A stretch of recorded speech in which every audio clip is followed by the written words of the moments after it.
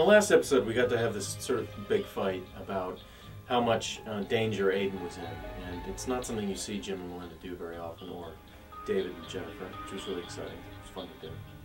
And it was great to do the scene, because we kind of would get really serious and then break up laughing at the end.